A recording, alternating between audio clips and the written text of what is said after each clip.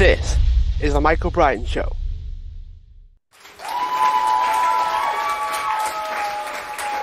Hi everyone, welcome to The Michael Bryan Show live, and I'm joined with Bran, Viveca, Peter and Pooria, who are social media influencers in the travel, lifestyle, fostering and dental space. And they're sharing what it's like to be social media influencers, the good, the bad, the ugly, and some funny stories along the way. Thanks so much for joining me. It's great to have you here. Thank you so much for having us. I'm so excited to be here. Same thing. Thank you, Michael. So what I thought we'd kind of dive into is how you all got started in social media. So some of you have professions as well. Some of you, this is your full-time thing. So I thought I'd start with Viveca, with how you got into social media. Why was it appealing to dive in and not just kind of do what other people would do for their profession as well? Yeah, so I call myself an accidental influencer because I actually didn't mean to have this become my full-time thing. I started off as a performer. I'm still a performer, and I've been able to translate my storytelling skills to curating my platform and making all these videos. And I was really, I still am very passionate about making content for Chinatown. I started in the pandemic, and during that time, I really wanted to kind of spin the narrative, the really negative stigma around a lot of China businesses during COVID, and provide this platform for these amazing, hardworking business owners that didn't have the resources to the social media world. So yeah, from there, I kind of pivoted to lifestyle while also including them whenever I can. And yeah, now I'm just all about spreading creativity, positivity, and joy, and just living life to the fullest. What about you, Peter? Well, yes, for me, I'm from Uganda. So when I came to the United States, I had traveled over the world. I'd never seen a Black person who was adapting, or in Uganda or in Ethiopia or in China, in every place that I travel. So I believe that you have to be white and you have to be, married in order to adapt. But, so for me, when I went to foster care, I wanted to mentor, and the social worker said, "Hey, have you ever thought of being a foster dad?" I was like, "Yes, but I don't think I qualify. I'm single." And she said, "No, you can." And so I chose to do so. And while I'm doing classes, everyone was looking at me like, "Where's your wife?" I'm like, "No, that's just me." And I noticed that everyone was kind of strange to look at me as a single man. And that's when I realized, like, hey, if there's few men, maybe I need to change the narrative of what parents look like. I believe the lie as a Black man from Africa that you have to be white to adapt, but I wanted to also change the world of where I come from. In Africa, we've seen white people come and do good, but we never see our stories told of how good we do things. So I thought, hey, I need to change the narrative of what we think of who helps. My kids are all Caucasian, not by choice, by need. And I wanted to show truly what families look like. And that really expanded my social media in a way that I did not anticipate. For me, it was just, I wanted to get people and change people's thinking about what families look like. So that's how I got into social media. That's so incredible. I got chills as you said that. It's really incredible work. Yeah, same here. So I'll go ahead and really introduce myself really quickly. I've kind of got a similar story to you, Viveca. I'm an accidental social media influencer because, so I focus in the travel space, and I actually opened Instagram because it was a way for me to connect with my friends and my family, because I was showing them where I was at the time, around the world. And at the same time, I just got more people interested in where I was and what I was showing to more people. So I accidentally became a travel influencer. I never started this out by looking to monetize or to build, X amount of followers. It was just to connect with family. And especially because in the travel space, it's much better to show them where you are than telling them where you are, right? So that's how I got started, and things escalated, not so quickly as I would really love to admit, but then I got partnerships and everything, and then I said, okay, I think I'm into this already. I can monetize and I can continue traveling. It's not coming out of my own pocket anymore. And I'll tell you more about me later, but that's how I got started with social media, just traveling. And people said, "Hey, I really like your content. You should do more of this." Go last. Also accidental. I never thought I would use Instagram as much as we do today. I didn't really care if my relatives saw me on Instagram. If I don't call them 5 minutes a year, I have their number. They know if I don't call them up, I don't really want them to know about my life. I didn't want to know about theirs if that's the case. But we started, as professional users, we started the Instagram page for our dental practice. It is obviously, I'm a dentist. Everything is visual, right? So we started putting up the work that we do, pretty much videos, pictures, before, afters, videos of things that you don't usually see, surgical procedures, final results, things like that. And then it just escalated. Everybody started asking questions. We started seeing patients from all over the state, from New Jersey. I'm in New York myself, so it's a little weird getting patients from so far away, but they, share the videos. They start following us.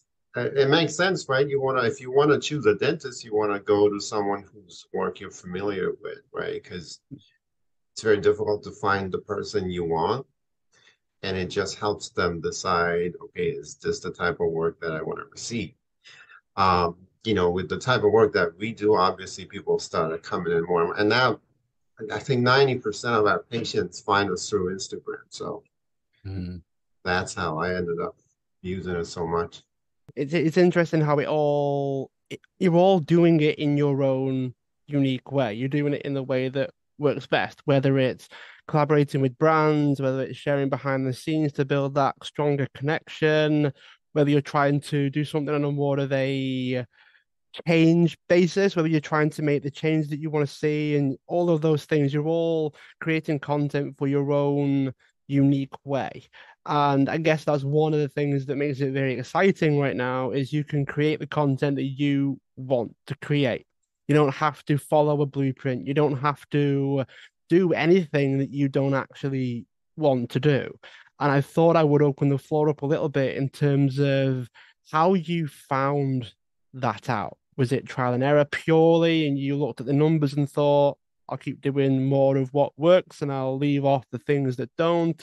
It was more of a business kind of thing. Did you learn about business and how to build connection with a potential client, and you just scaled that up? Again, we'll start with Viveca. We'll do ladies first on purpose, by the way. How do you go about creating the content? Is it thoughtful? Is it just random? What's your process like?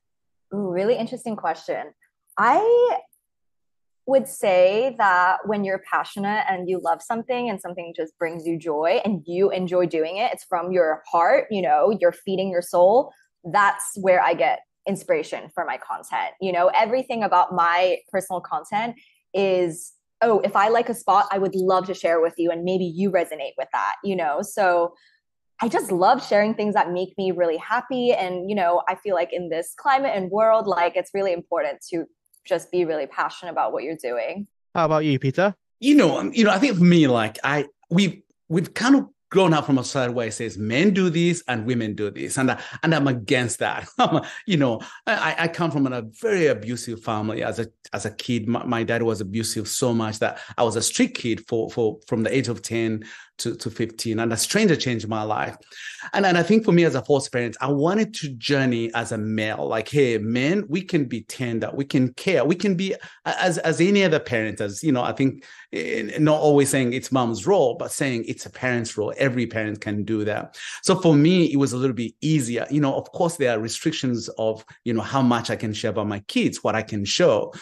So I had to really stick to my journey as a kid who grew up from poor, abusive, and as a street kid, on how I beat my odds, how I looked at the future, and, try to use my past to do good for myself and for those around me, in some way that I didn't want people who were following me or who were listening to me. And I wanted to be vulnerable and say, hey, we all have a past, but we can use it in some way as a foundation to do better for ourselves. And that's why I'm a foster parent, not because I have resources, because I managed to overcome the abuse and the trauma I went through. And so for me, that connected really well, that it wasn't so much about my kid, but was more of really how I overcame the odds and how I'm able to truly turn around and be the parent I never had, break the cycle of abuse that I grew up from, that I could change that if I can inspire someone else to do so. As a dad, that was the whole goal. And I think, one media caught the fire and it just went wild, and from there I knew my role. Hey, as a male, as a dad, as an abusive, former kid, and as a street kid and an immigrant from a different country to the United States, that I wanted to show all the implicates of what my journey was in its every way. I actually resonate with you a lot, because I think showing the real face of the everything we have to overcome to where we are is a real path to show people, how to overcome their own things. In my own case, I've been on a zigzagging career from starting on from scratch, from not being professional at all, to understanding how to curate content professionally, to showing people the best version out of a hotel, the best version out of a destination. And from there, I zigzag back into, wait, this is too perfect. It actually doesn't exist. And as Michael and I discussed in the previous calls, as social media influencers, our role is way deeper than sometimes we can imagine, because people actually listen to our advice. They go to the locations that we suggest. They make some decisions that we suggest. They do some medical choices as well based on our suggestions. And if we do the wrong suggestions, we're not legally, owned, but morally, we know this falls upon our shoulders. So in my travel space, I realized, okay, I'm getting a lot of followers, a lot of likes, but what is the end goal of all of this, right? It's not just about me. It's about, what am I going to give to these people? And if people are booking hotels, couples are getting married, or they're booking flights to getting married somewhere, and what I offered, my envision of the place that I mentioned, fake, or at least it's not as real as I showed, it's upon me that I failed to them. So I went from being unprofessional to being way too perfect, and now I found my real role in social media, which is fighting back what I did, and I'm guilty, what I did and my fellow travelers did, which is being too perfect and just showing all the beautiful side of traveling, which we know it's not. We get in flights with people that are screaming, and our hotels, our rooms were not ready, and all these things that people don't really talk about. So right now, my current role in social media in the travel niche is fighting back these people and telling them, yeah, this place is absolutely beautiful, but don't believe that everything that we're showing you is as real as it is from the camera to Instagram. So this is my current role right now, showing people that the water is not as blue, the room is not as close to the ocean as they think, little things like that. And especially because nowadays it's all about cloud. It's really easy. It's actually really easy to grow a big audience. It's just a matter of showing people something that is not real, because you are the first person ever showing that. And I have a really good example. I hope I don't get in trouble with this. There is a video of a forest in China, of a lake forest, that literally the forest is, I don't know if you guys have seen this. The lake is, it has trees right within the lake, and the water is like ridiculously toxic green, which looks really beautiful, but it's just a filter. So right now I'm fighting back these people, letting them know, this is beautiful, but it's not real. Here is the actual video of the real lake, unedited. So this is what you should expect if you actually go there, because if people are spending their savings, hundreds or thousands of dollars on going there, they're only going to get disappointed. So that is the assumed role that I have right now, in showing people that traveling is absolutely beautiful, but with my 2 cents, that they should really go and see for themselves what it actually looks like, and not just take it in for granted from an Instagram page that they saw it from. I love what you just said, because even for me as a dad, people want to force parents, or they want to adopt children, but I have to be true about trauma. Like, hey, you're going to adopt a child, but they've come from a hard place and they have trauma. So I love the honesty. Like, we grow to say, people believe in me. Sometimes they wait for you. If you don't post, they're like, I've been waiting. You're like, gosh, you really believe in what I say. And I like what you say. Like, you go back and say, hey, I want to be the example, but also I want to speak truth of what is really is. And I love that. So yes, I agree with you 100%. Yeah, also in our case, we do also try to do some of that, right? We put a little thought into what's educational mostly, right? What can teach the audience something about our profession, dentistry. Sometimes I do a short video explaining a procedure or, something that I think the audience should learn from and they won't get it anywhere else. The type of videos we put up sometimes, they're more unique. You don't see it every day and it has something to teach. That's usually what I try to go for myself. What's real, what's not real. You mentioned it. That's very true. We just showed a raw video. This is what happens before, this is what happens after, and then let them decide if that's something you want to look into more. I think the impact of our work is huge. Like the fact that we're able to just influence such a huge audience, like through a tiny screen, to me, it's always been so incredible and just heartwarming. And like I'm sure you all get really amazing messages, and sharing their stories after you shared your story. And I think for me, it's like the connection. No matter where you are in the world, no matter what content you post, we're able to connect everyone, like globally, and that to me is just such a beautiful thing. What I find heartwarming in a way is there are so many influencers out there that they don't necessarily connect with the responsibility. When you think of your content elicits a reaction, a response, an action, a result as a result of what you posted further upstream, so to speak.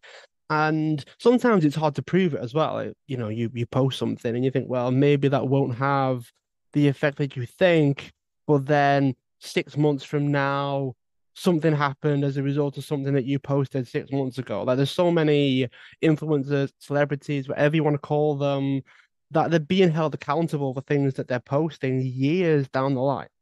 And this could be when you're a different person, you might live in a different country, you might have different beliefs and values, and you're still being judged in a way based on a previous version of you. And that's frustrating for me because I see it almost every day. And I'm sure you might see it as well, whether it's within your profession or your lifestyle or just your close circle of people that you trust, maybe you bounce ideas off of. And you might hear stories of, oh, I've been pulled up about this. I don't know, let's use travel for now. Been pulled up about this review that I posted about a hotel, and someone went on my recommendation and hated it. And you think, okay, well, was that me? Or did somebody else post it?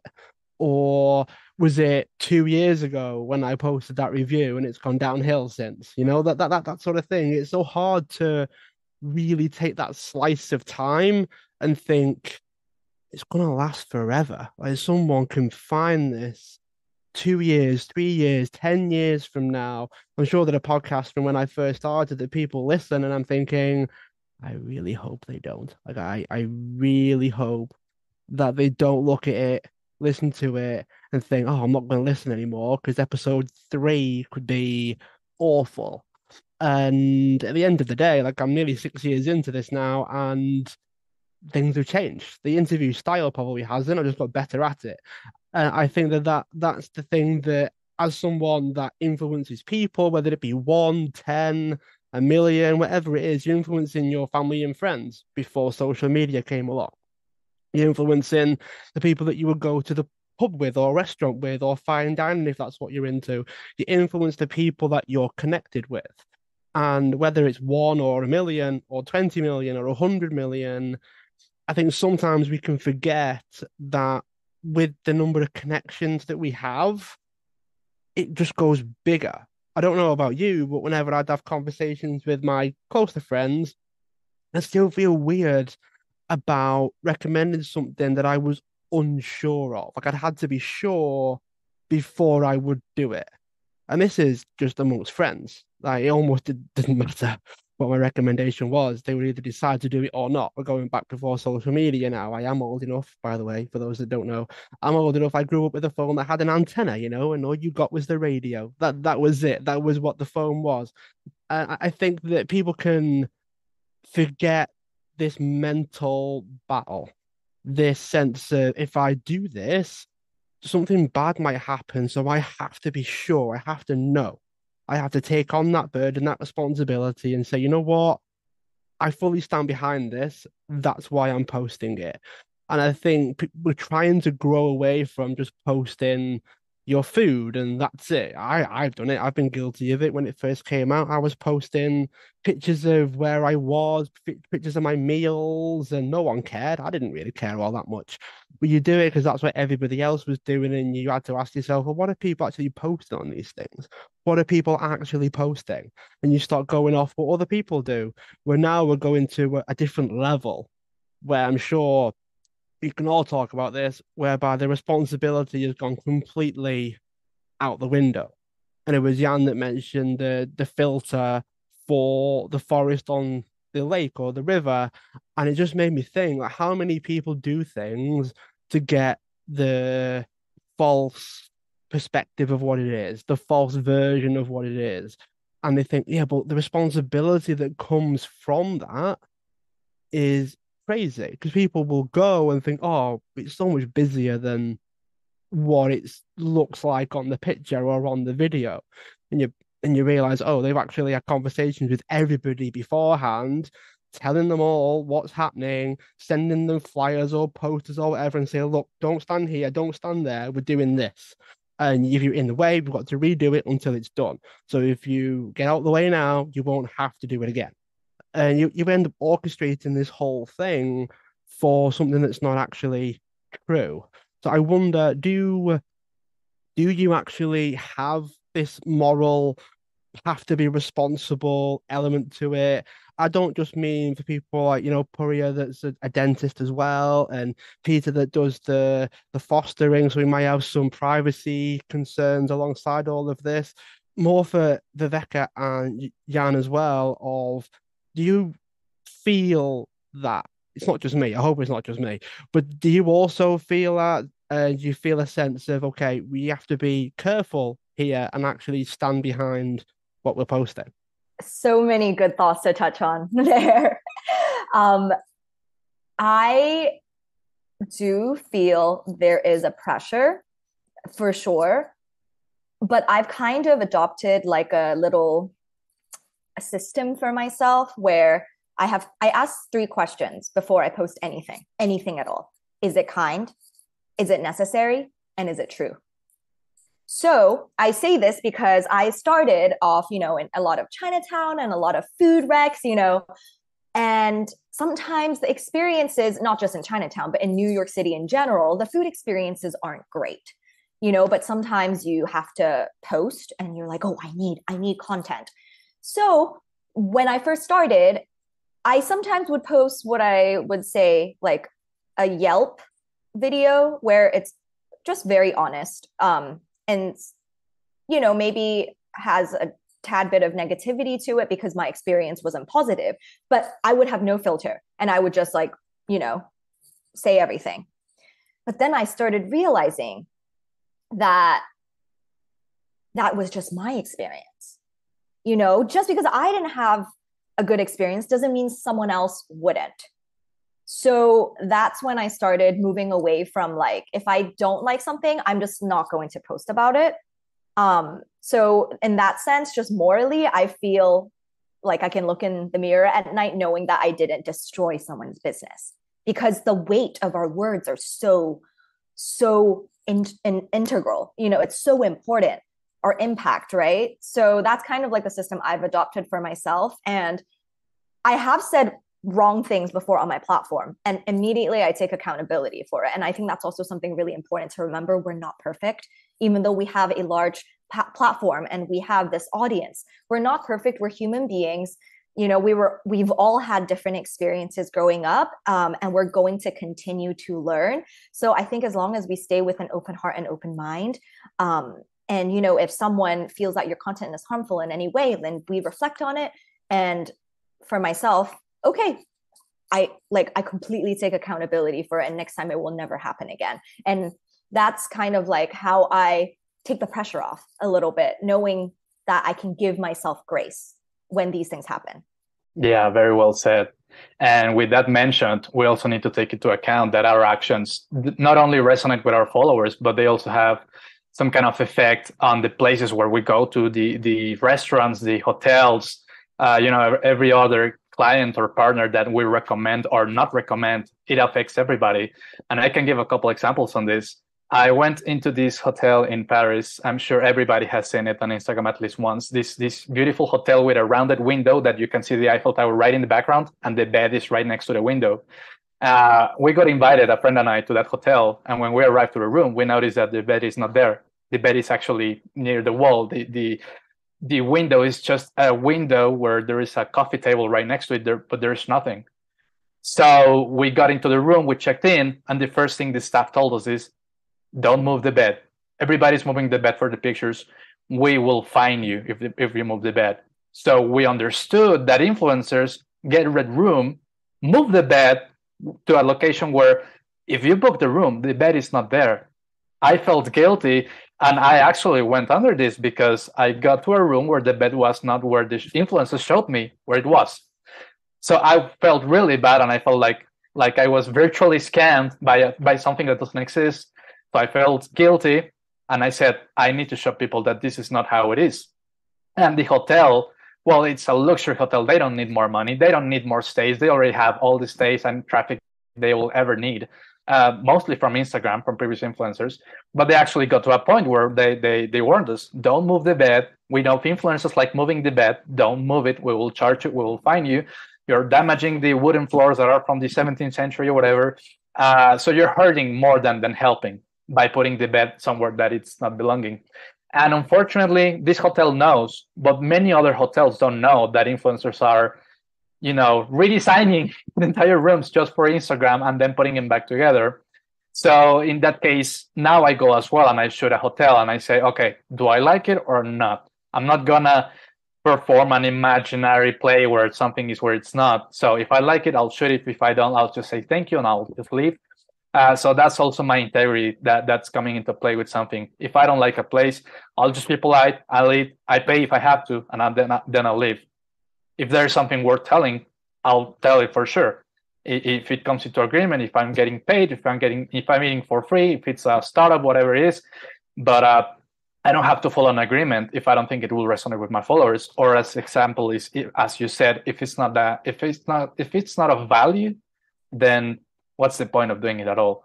In another example, I've just seen so many of these, but I have also seen hotels where, they don't even want influencers anymore because they're hurting more their image more than they're helping. So in my field, I've just experienced this so much so that sometimes I just don't want to go and do things without asking first because I may get in trouble and I may be selling the wrong idea. That's just one of many examples. But just like I think you grabbed that copy from Socrates, right? That he said he asked the three main questions about gossip, right? If it's valuable, is it worthy, and is it true? If it's not, then why do you assume it, right? I think that's a great example on how we should approach things with integrity when it comes into business, because we're really hurting people if we're giving the wrong piece of advice. And it's not my own case, but I've had friends that actually have gone to locations and they died by taking a picture near to somewhere dangerous, and they fell to a precipice or whatever. So we really don't understand the harm that we're doing to people by showing, especially in my field, dangerous or illicit activities. Like there's a sign that says it's forbidden to enter here. And people don't really understand this. Yeah, exactly. And in my field, sometimes even when I go into other Instagram pages and they post about this, I let people know, you shouldn't post about this because people actually listen to you. And people have gotten killed from this kind of advice, from saying, I want the same picture in the same place. And it's very real, but there's a reason why, the locals and the police are telling you, don't go here. And you're putting more people at risk. I think a few years ago when Mount Etna in Italy erupted, some firefighters had to go in to rescue influencers. So they're putting even more people's lives at risk because they have to now go and enter and rescue some people. So that is how I see the role. That's how I approach things. No matter how dangerous or entertaining the idea is, I will avoid things that will put me in danger, and I know I'll be putting others in danger. It's a very, very good point. And as a bit of a transition a little, I wonder what Pooria would say in terms of, because it's a profession, you're a dentist as well. Do you have a bit of a set of questions similar to Viveca, where because it's your profession as well, do you add that in? Does your professional courtesy, privacy, the treatment of clients, does that translate into your content as well? And then we'll hear from Peter as well. But I'd be curious about your side of things, Pooria. Yeah, I mean that's especially true in our case. We put our work, right? The work that is done here, especially, right? We're not promoting anybody else's. A part of my job is to manage expectations sometimes, right? So not everybody is a good candidate for this and that procedure, right? So they come in with the posts from, like you said, years ago. They definitely go and look at it, by the way, in case you were wondering. And they go, "Oh, I want this. I want it to look exactly like this." So if I put something that's not real, that's basically, you know, putting putting myself at a disadvantage by presenting something that is not going to happen. So yeah, we definitely try to put no filters, no fixes, no changes, no photoshops. We just put it as is. So a part of it is to show people what's the real treatment, right? What's real, what's not. Instead of an ad, that's what makes it separates it from an advertisement, right? That's what we try to do. Well, I think for me, I'm so different from you guys for a few reasons. So being a foster parent, I have to represent the state of who owns the child. Foster kids are owned by, the state. They're biological parents, and then the social workers, and then everyone else involved in their lives. So for me, anything I say has to be true, or else I will be in big trouble. And I will lose a license. I won't be a foster parent because you have 100 eyes looking at you. The other thing I like is the trolls. The trolls, there's something I like about them because they always humble me and remind me of where not to go, So for me, rather than always see them as these bad people, but for me, they are my red flags. I always go back and say, I'm going to post this, but what the troll going to see in it? Is it cultural, problem that I didn't really think through? Is it, male chauvinists that I'm going to bring? Like, I have to think all those in order to be able to find, hey, what I'm going to post, is it meaningful? But I would say, the trolls have been really, for me, a good way to rethink about what I'm about to say, because I know they're going to find anything wrong. I mean, they'll always find anything wrong anyway, but I think for me, they are my eyes in somewhere to say, here's where they're going to find negative. And how do I minimize that? How do I find ways on truly how to post things that will protect the children, their parents, and everyone else involved, and sometimes I have to delete things where, you just post something and within 30 minutes, you're like, okay, this is not what I intended. And people are reading in a different way. So delete, so I've come to learn to let go, and listen to those voices as quickly as possible. Definitely an interesting take on not just the content, but also the response to the content as well. Like you mentioned, trolls can sometimes be educational as long as it's constructive. I mean, I can't tell you how many videos I've seen where I go, okay, let's see what the comments are like, and then I'm like, probably not a good idea. I should move on from that. And I think part of the issue that influencers can have is in navigating real life, social media life, and also some of the positives, negatives, this whirlwind that is the online space that's changing all the time. And I thought I'd sort of go around everybody as well in terms of how do you live life and have social media life? Do you have any strategies for managing your online content consumption? I mean, I know there was a previous guest that actually, because of his profession, he actually has a set time for when he looks at his phone or his computer, and that's it. So he's quite strict with his consumption, and it allows him to do other things as well. Like, so many people struggle to watch films these days because they're too busy on their phones. That kind of scenario. And I wonder, so we'll start with Viveca, we'll go around everybody, but what's your strategies for creating content, consuming content, and do you have a strategy, or is it just go with the flow and try to outline it for people that maybe need some help with this? Boundaries get so blurry when social media is both your work and pleasure. I am not great at this. I'm not going to lie. As much as I want to be like, I want to be inspiring for all of you, I'm not great. But I will say that I have slowly but surely stopped consuming content as much. So once I post, that's it. I stop doing the mindless scrolling thing. Anytime I have a meal with someone, I flip my phone around. I don't check it. Like some things can wait.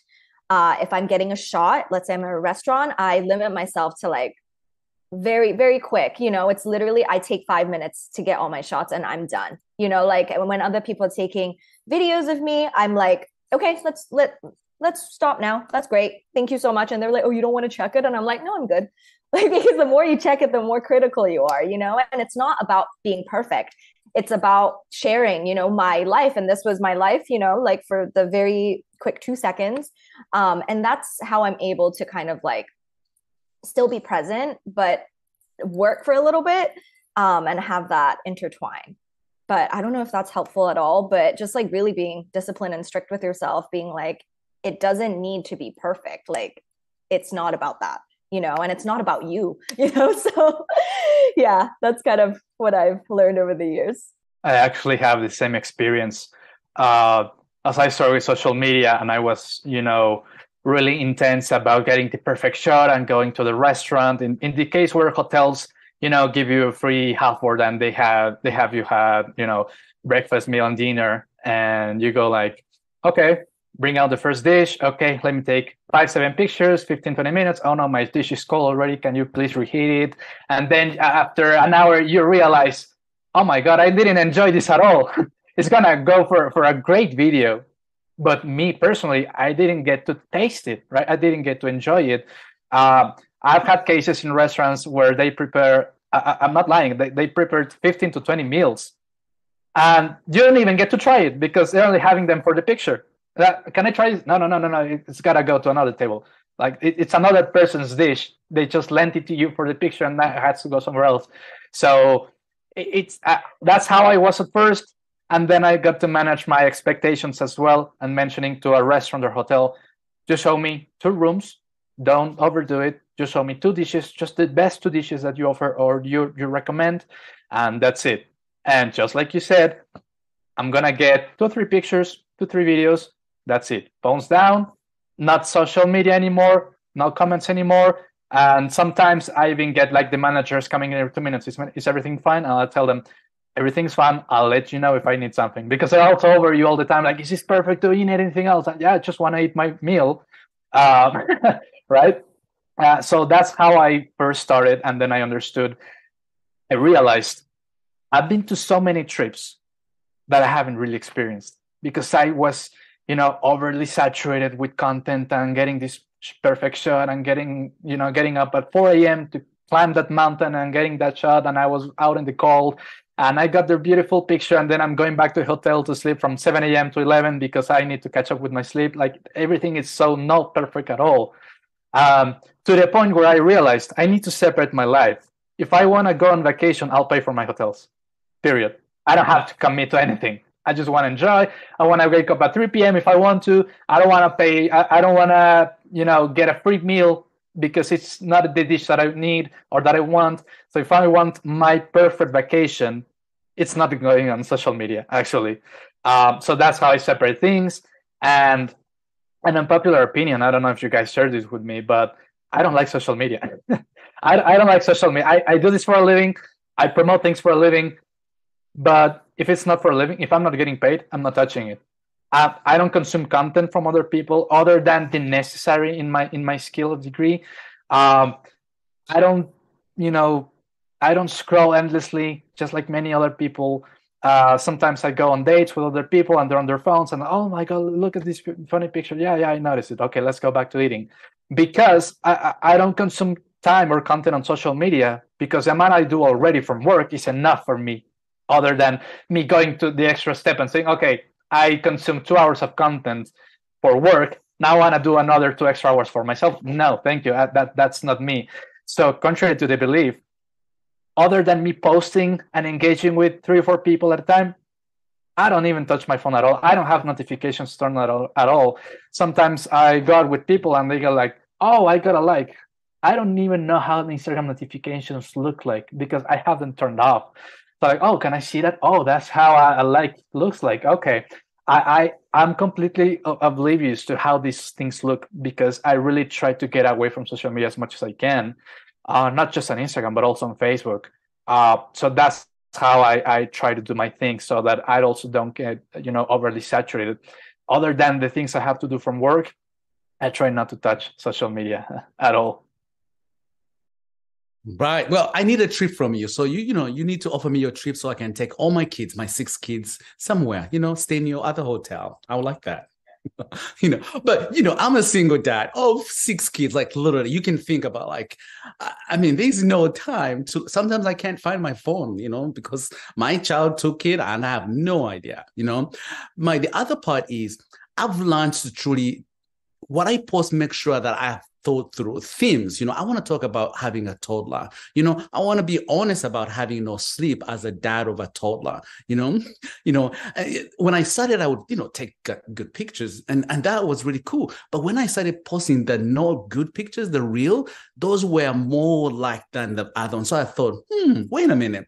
Actually, the average Joe lives a life like I do, So if my kid has eaten food and it's from here to here, that's a cool story to tell about because it really shows what a father looks like. It really shows what any other mother somewhere, what they go through. Not a perfect picture, And so for me, that way, that stress that went off because I just wanted to just be real and show, as a parent, you want to show the ugliness and the truth too, to be vulnerable, to say, look, I have a teenager and they have hormones that I cannot understand, and in that way, it really helps for me to relate with someone who has a teenager, to relate with someone who has a toddler, to relate with someone who has kids who are difficult, to relate with someone who has gone through trauma, if I can be honest, than kind of creating things that everyone else is creating. Like I truly have to really think about what I'm about to say, and that takes time. But also, it lessens me being on the screen because I don't have to follow any other person's somehow, script. Yeah, for me, like you guys, my consumption of social media is very limited. It's basically limited to responding to the questions that we get. Almost all of them, people want to know about a procedure or a product or procedure. So they have clinical questions usually, and you can't let them go unanswered. So we try to answer all of them if possible. Like I said in the beginning, I'm very private myself, so I don't really share too much of my personal life, and I don't really look at other people's personal journeys on social media. And I also, like you guys, need probably 36 hours in a day to just get by. So it's really limited to just responding to the questions that come in, which really helps, patience for sure. But that's what I use it for. It sounds like we've all got our own individual, I guess, like barometer for what we can handle and what we like and then what we don't. And I found that very often it's the average person in air quotes. I don't like to use that word, but for people that are on social media, but it's not their job, it's not their profession, it's not a business, it's not work, it's all kind of just a hobby thing that they do. People post stuff. It is what it is, I think they're the ones that are more likely to tip over into things that are more unhealthy or unhelpful, or things with you're on social media rather than going to sleep, for instance. It's just a very straightforward thing. But I think very often it's that where it blends in a little too much, whereby you stop acknowledging what's social media and then what's your real life, like online life versus offline life, so to speak. And it actually makes me think that we're in a space where we actually need more people like yourselves sharing how you handle it, what you do. How do you put the phone down so you can eat your meals and not have them cold, like some people mentioned? And it's getting to a space now where for some it's actually getting in the way of experiencing life. Like if you have to go on holiday for social media, it's very hard to get in and out of that businessy content creation mode if you go in there for both reasons rather than go in there for one reason.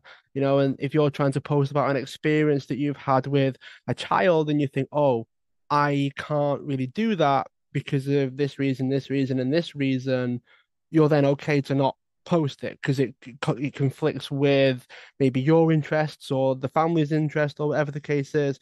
So there's so much that goes into the content that you can post that you are brushing everything else to the side because you simply can't. And there are people out there that don't really do that. They're just the average public person that's just posting. They post everything. They post their negative reviews. They post their good reviews. They're posting pictures of their feet on the beach, which I've been guilty of.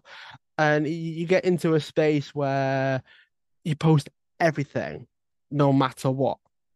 That's actually more harmful than helpful, rather than saying, right, should I mean, is it what was it, Rebecca? Is it kind? Is it helpful? And is it true? No, I'm not going to post that picture of my feet because it's none of those things. I mean, my feet don't look that bad, but I'd never force it on anybody. And I think that becomes difficult when you don't have the boundaries. But then, do non-influencers have to have those boundaries, or are they free to post whatever they want? I just wanted to share like a really kind of funny story. It kind of makes me giggle, really. So, when you're cheersing with your friends and they're all creators and everyone has their phone out and you're doing the cheer shot, but like you look around and everyone's just holding their phone and like it's like such a dystopian like experience for me. And it's the same thing when like I'm around my like food influencer friends as well as I'm part of it, but like you look around and everyone has their like LED lights like really bright and you like take a step back and you're like, this is what it looks like. Like we look like a little bit insane. And that's when I'm usually like, okay, wake up call. It's okay to not do that. Like you look over to the corner and it's all just like bright lights. It feels very dystopian. So sometimes when I have those moments, I'm like, okay, it's good to have a boundary, right, just right there.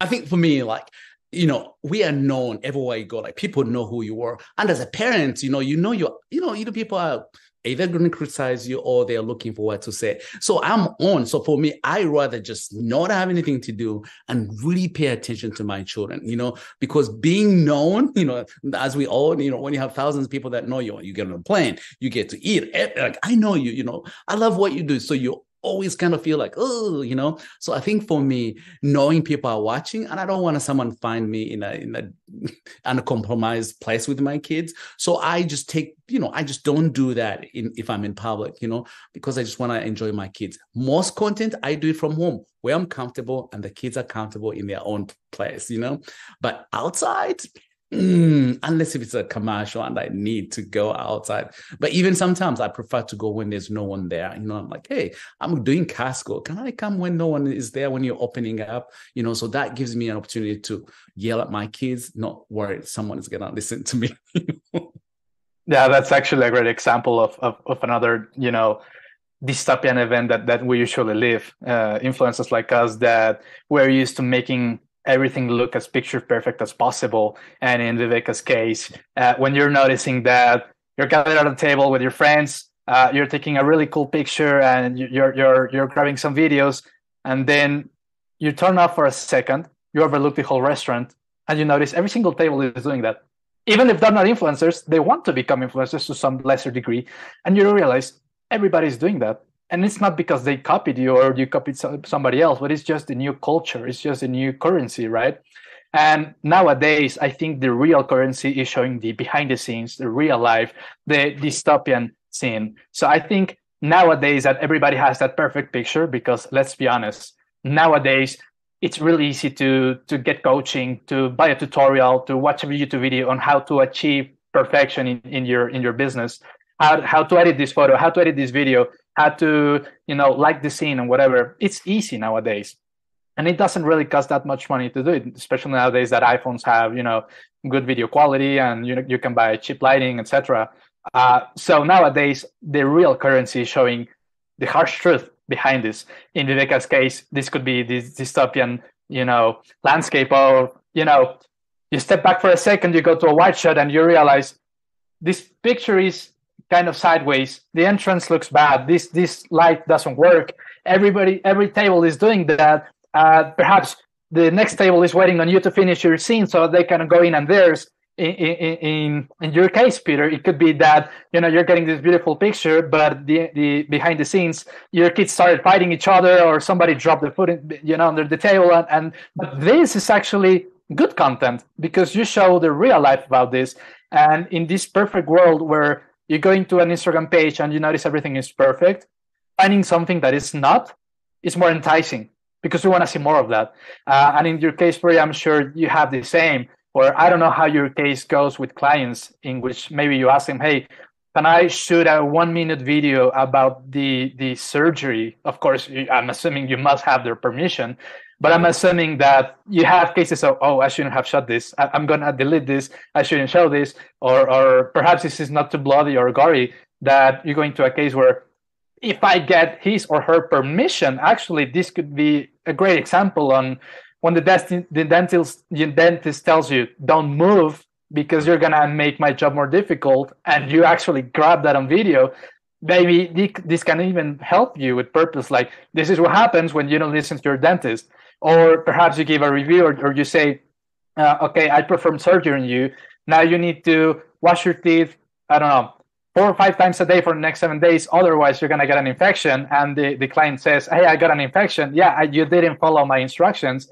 And you get that on video. This is what happens when you don't listen to your dentist. This is what is great nowadays on social media, because I'm sure there is other dentists. There's always somebody bigger and better than you. I'm sure there is other dentists on social media that always show, 100% always accuracy, perfect videos in which they don't show that sometimes things just don't go well. Perhaps you made an incision where you shouldn't have. And it doesn't mean that you're not a great dentist. It just means that, everybody's imperfect and some people have their teeth bigger than others. Like, every case is different, right? So nowadays, this is what I found that is the perfect, equation in between doing perfect work, but showing that not everything is perfect. You get to a great destination, but you also show people that you woke up at 3 a.m. to get to the airport. And this is the new currency, showing people the real life scenarios. And if you ask me content-wise, I think this is what's going to help us scale up in the future. Showing the harsh, ugly, but not being too ugly either, truth about our line of work. You know what I wish for? I wish that there were glasses that we could just all wear and just like record. So we could just live life with the glasses and it's recording. So we don't have to whip our phones out. I feel like that would be like a really cool tool to stay present, but also get footage without thinking about it. Anyone? I don't know if I want that. Well, if you make the wrong incision, first of all, let me give you a little bit of advice to any healthcare professional. If you make the wrong incision, delete that video because it could be used against you one day. But also, the bloody videos, those are the popular ones. The bloodier, the better. But yeah, it does take a little bit of engineering. We do want to engineer, but not too much. Like I said, people would expect to get that you put out, right? You put the video out, they want it to look like that. So you don't want to over-engineer it either. I watch these, I don't know what you call, when they're pulling out the insects from people's skin. I don't know why I watch those, but I get to watch from when they came and the whole shebang. And it's not pretty, but I can't stop watching it when I start watching. In fact, you're absolutely right. Like the process of how things get to is fascinating, because I think we all go through that process, but we never show. So seeing someone show it, it's kind of really, wow, I'm going to see how they're going to pull that parts out. Yeah, I don't want to say it's not snuff, but it's something you don't see anywhere else. Like, you don't see real blood, right? When you watch a movie, you know for sure that's not real blood. And you also don't want to watch a violent act in real life. So this is kind of in between. So you get to see some blood, but not for the wrong reasons. Maybe that's that's what it is. Yeah, and actually, I think it can also be refreshing. Like, even if I go and watch your videos, like, I know you won't be my dentist just because you are 2,000-3,000 kilometers away. But if you do example procedures, or you give suggestions, like, I'm getting a specific procedure done, and I just want to see something else that underwent it, and you give an example, even you from a distance pacified me. You calmed my nerves just from really far away from abroad. So even if I'm not your client myself, you help me somehow, because now I know that when I go to my own dentist, which is a few blocks away from me, now I know what to expect. And I know, okay, it may be bloody, it may be a little gory, just that's the truth of your business. But if you tell me, this is not going to hurt you, I'm going to put X amount of milliliters of anesthesia, you won't feel a thing. Even from far away, you can do a lot of benefits for me, because you're calming me down before I'm going to my own dentist. So you can help far more people than just your own clients. So that's a great thing in your business. Oh yeah, most of the time, most of our questions is, oh, that hurts a lot. That looks like it hurts a lot. Does it? And I'm like, no, this patient is not even numb. Look at it. He's calm. He's awake. He's not experiencing anything. So it's not really a painful procedure. Just go for it. Yeah, you're absolutely right. Do you find that sometimes it's actually helpful to not pre-plan? So the amount of times I see things, I go, oh, I wish I had my camera out, or I wish I had my phone out to record that, because it'd be amazing, it'd be true, and it would also be something that would actually be beneficial for the person. But because it's spontaneous and you think, oh, as Viveca said with the sunglasses, I actually think Snapchat went through a phase of having like snap glasses, which had like recording devices on glasses. And I think I saw a teenager with one once. It becomes like a thing that you wish that you had it after the fact. And then you sit there and think, oh, should we try and recreate that this time and have a camera, and then we'll get it. And it's never the same. I saw someone do it, and you would think it was like they were rehearsing a play after it had just been done spontaneously and went really, really well. And everyone was like, oh, wow, do that again with the camera out, and we'll record it. Do you find that ever happens to you, where something happens spontaneously? So we'll start with Viveca again, and then you think, oh, well, maybe we could do it again. Or do you ignore that and say, you know what, if it happens, it happens, and we'll just kind of go from there? Like, it must be so hard to recreate something that's supposed to be spontaneous. I think when something is spontaneous and you don't have your camera or your phone, that moment is meant to be experienced spontaneously. So I personally try not to recreate it, because like if I recreate it, then it's just not my experience, because the beauty of it is that it happened on the spot, like in the present. And like sometimes it's okay to just stay present. Sometimes it's okay to not film every single thing that happens in your life. Like life is meant to be lived, not captured, right?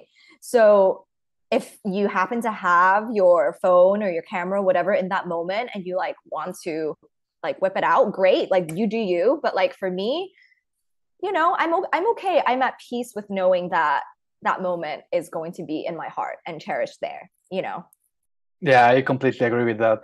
I think it's all about equilibrium, right? You have to have a sense of degree on doing your own due diligence. For example, you're not gonna say, okay, let's just see what happens. You actually have to charge your camera. You have to empty your SD cards. Like, you actually have to do the work.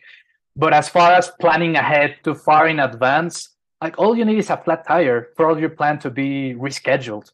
So there is only so much you can do and prevent, other than being able to predict the future. So in my line of business in the travel space, I have also learned that less is more, and not being prepared also helps you being more creative in that moment, because sometimes you can go to a hotel and say, can you please reserve the pool for me for 6 p.m. and something, maybe it just starts raining and your whole schedule gets ruined. So just doing the best out of what you've got, I think that's the best. And actually, what I've noticed in my own case, because I've managed a lot of Instagram pages, hundreds and hundreds of pages, spontaneous content is the viral content, not the planned content. It's spontaneous what's going viral. If you've noticed videos of this kid that is fishing with his dad, and his dad is recording his kid, and suddenly a whale comes jumping out of the water, that's not planned at all, but it's one of the most viral videos on Instagram. So I think preparing is okay. Discarding, spontaneous content is wrong, because you never know, that's actually gonna be your most valuable piece of content ever. So, and it's obviously, it could be the most hilarious piece of content. In the example of Peter, maybe your kid did something funny that was completely out of script, but maybe that's what is gonna warm people's heart the most, and it's gonna be your most viral video ever. So I think just having the camera or the phone camera ready at all times, but not just being like this all the time, just being prepared in case something happens. I think that's the most prepared you can and you should be. Otherwise, you fall into the category of not enjoying what you're doing anymore. Yes, you're absolutely right. And especially for me who has kids, they do the most weird things when you unplanned, you're like, dang, that was, I happen to have a phone and somehow they do things. Yesterday, I'll give you an example. Yesterday, my kid, who's the blondest kid you could find, he said, I want my name to be Black. And I'm like, I just settled like, wait, what? And I said, why? He said, well, so people can know my name, but I think he was more of, I just want to be like my dad, and he found that name would be the closest thing for him to have that. But those are moments I could never have planned, So yes, you're right. Like the most unplanned are usually the best. Or sometimes the least you expected is cool. To others, it is the most coolest thing ever, and that's something I've learned, that what amuses me sometimes doesn't amuse others, but also what doesn't amuse me amuses others well. So to learn both ways, and as social influencers, like I try to listen to my audience. Like there are things I would like to, but they're just about myself that won't help my audience. So I really try to live a life as though they are living in my same, in the same room. Like, hey, here's how I would like to inspire you. Here's how I would like to educate you about my life. So for me, I'm always thinking about who is listening, who am I trying to influence, and what I'm about to create. Is it really influential? Is it important to them? And that really helps me to know how, when, how. Yeah, I don't know if I relate to you guys on that. In my profession, we don't like surprises. So pleasant surprises are very hard to come by. So if it's something surprising, it's usually not good. So I'm not worried about missing it. Sometimes we do get a case that comes out really just incredibly nice and we don't capture it. I'm like, all right, there'll be another one next day or next week. We'll capture that one. So it's usually not a big deal. Yeah, I imagine in a lot of different industries, that little saying, if there'll be another one, is probably something that you all experience. The whole spontaneous aspect of it is something that, because you're living a life, so to speak, it's not going to be a one-off. I don't think that'll ever be the case. You'll always have moments where, okay, well, it might happen next year or next month, or maybe if I go to a different hotel, the same thing might happen, or maybe this next client will be the next thing, or hey, my child threw their shoe into the ocean. Oh, there's plenty more shoes where they came from. Like, it's going to go back in there at some point. They will find a way. to do it again. And I think it's something that some people may not understand, but others do, in that there are moments where it's never going to happen again. And even eclipses happen every few years.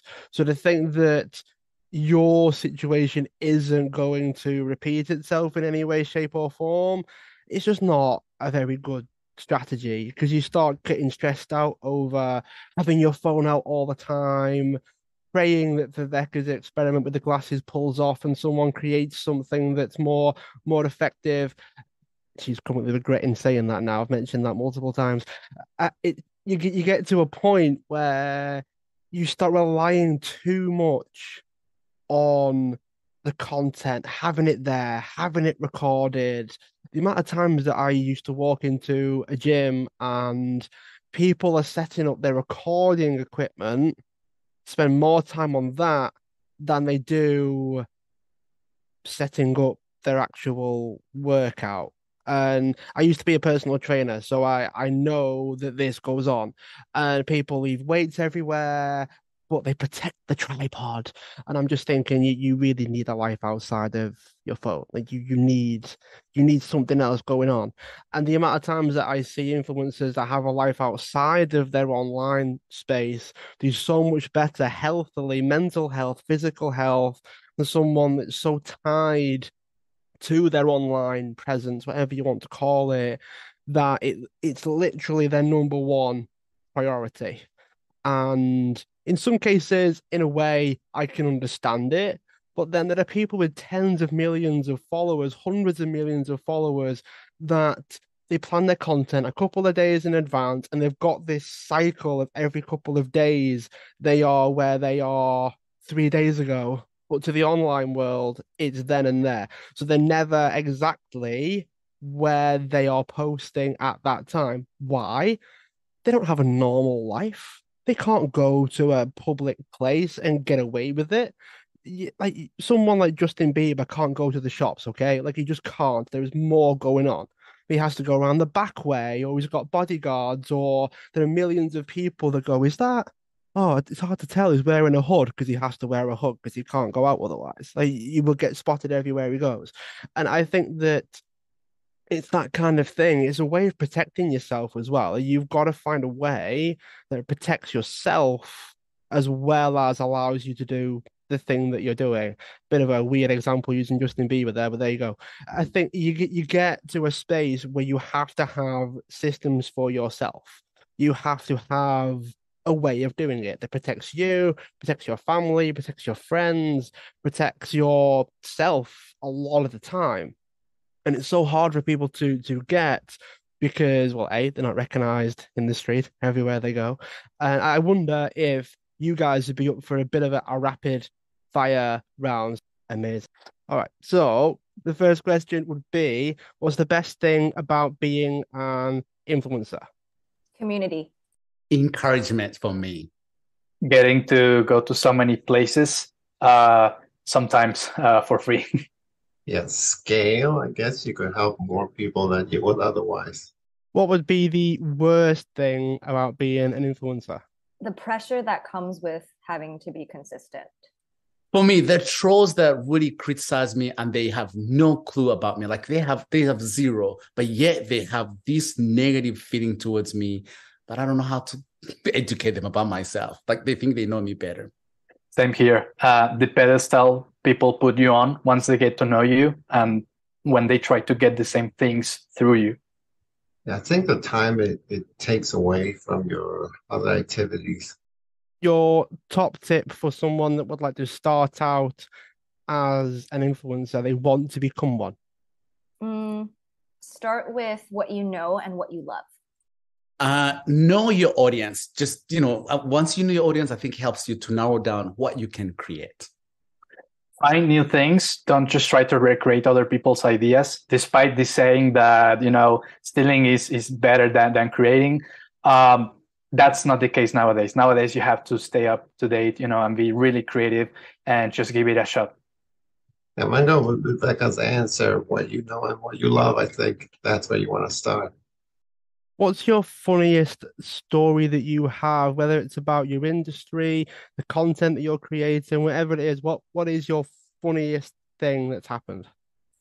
The funniest thing is there was one day when I was having a really terrible day and my sandals broke and I didn't want to walk the New York subways barefoot because that's just absolutely bonkers and disgusting to me and dirty. And so I started crying and asking strangers whether I could borrow their shoes. And someone said, "Yes, you can borrow my shoes." And now we're friends.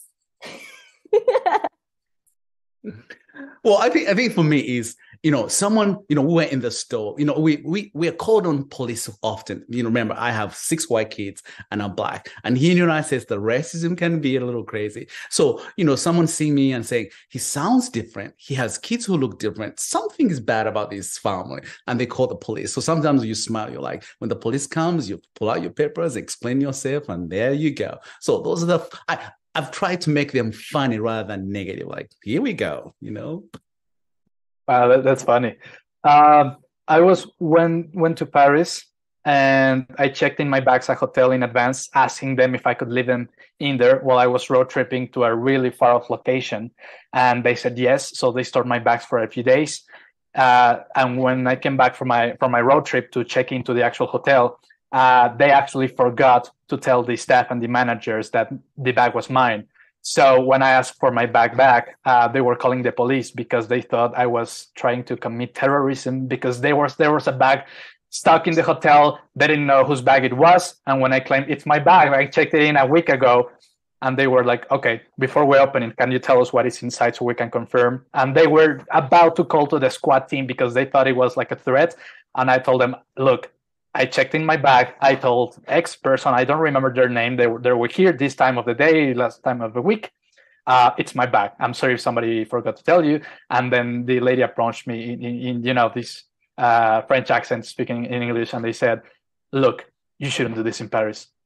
You shouldn't leave your bags anywhere, especially without telling. We were really about to call the police on you." So that's a funny story. For me, it's not one incident that I could think of, but it's always funny when patients get on the chair and then they take their shoes off like it's an airplane or something. So that always seems a little weird and funny to me, but some people do that. So they walk in and they take their shoes off. That's almost like going into someone else's house and trying to be overly polite. I'd always do it, by the way. I'd always recommend taking your shoes off before going into somebody else's house. Who do you guys look up to? Do you have a particular creator, celebrity, or is it family and friends? Who do you look up to? I look up to a lot of creators that just like vlog their life like unfiltered. I think there's something really fascinating and just raw about it. And actually, one of my friends, her name's Lucy, and she basically does her vlogs with no makeup. And she has she deals with acne, and I just think it's really nice to like normalize what just being a real person looks like, and I always gravitate towards that kind of content. I'm not the best cook, so I always want to learn. So it's always good to kind of watch those who cook from the scratch. They come and they say, I'm going to make this, and they somehow get greenies from the sky, and for me, that is it inspires me to learn and inspires me, on how I can help my kids have different kind of foods. Very well said. In my case, I don't really look up to anybody bigger than me because most bigger travel influencers are not doing what I want to see from them, which is exactly the raw, unfiltered, unbiased things about social media. Most of them, if not all of them, except me, are still showing the picture perfect side of things, which is why I don't really look up to them anymore. But rather instead, I look up to these small creators that say, you know what, I'm not perfect. I'm just going to show this. As you mentioned before, going back to the case of the restaurant thing, there's a really funny video on Instagram of this girl that is in Santorini. She's in Greece. She's showing the sunset. And then this funny song is going around. And then she walks back and she shows every other man taking their girlfriends, their couple's picture of the sunset. And she's like, yep, I thought I was the only one. So if you go to Instagram and you search for the social media versus reality series that many small social media travel creators are doing, I actually look up to them because I see they're doing this. This is great. me with a bigger audience, I can probably help them resonate even further. So I can even feature their own content because I want to show people the funny side of travel nowadays. So I don't look up to big people. I look to small people. Me, I think anyone who has something to offer or someone I can learn anything from would be someone I would look up to in their own field usually. What's your current content creation setup like? Tripods, drones, you name it. Share a bit about what you use to create your content. Just me and my phone, and sometimes I prop my phone up on my purse. That's it. I try to keep things simple. Don't overcomplicate it. The same with me, just my phone. I have a little tripod with that I put, that if I'm cooking and my kids want to say something, that's pretty much it. And lighting, I am darker. My kids are all different colors. So sometimes I need to light myself so I can be seen in the picture. That's pretty much it. That's all I got. Oh man, I wish I was like you guys. My line of degree is so much different. In my own personal case, as I mentioned, I'm going to break it down into 3 really simple and fast answers. I go by myself and it's just my own vacation, I'm just taking my phone, just grabbing a quick, cool picture of the sunset. That's it. If it's a paid gig, I'm going to take, depends on how much they're paying, on the complexity of the client. I'll take on my camera, my phone, my drone. And with that said, there used to be a time where I used to take, the bigger camera plus the smaller camera plus 3 lenses plus a really big drone. And from now, I have downsized into just the smaller cameras and drones that for social media, they do 90% of the work.